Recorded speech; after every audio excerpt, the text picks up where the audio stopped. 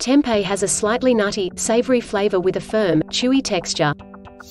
If you haven't got any, try tofu, which is a neutral-tasting soy product that makes an excellent meat-free alternative.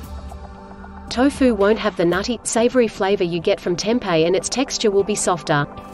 However, it'll make a useful substitute in stir-fries, sandwiches, and scrambles. If you don't like tofu, try seitan, which has a dense texture that's a closer match to tempeh. Anyone that needs their protein to stay in one piece, then seitan is a good choice.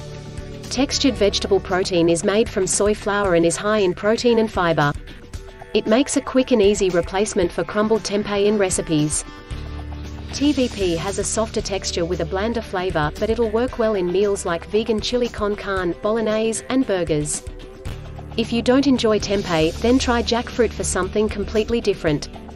It has a slightly sweet flavor which is barely noticeable once cooked with other ingredients. Jackfruit has a stringy, fibrous texture that is surprisingly similar to shredded chicken or pork once cooked. You can use it to make plant-based burger patties, tacos, and stews. For anyone that doesn't enjoy soy products like tempeh, mushrooms will work well. Although other mushroom varieties like puffballs or king oysters can be called upon as a substitute, portobellos offer a delicious meaty texture. They are excellent in burgers or cubed and slow-cooked in a hearty broth.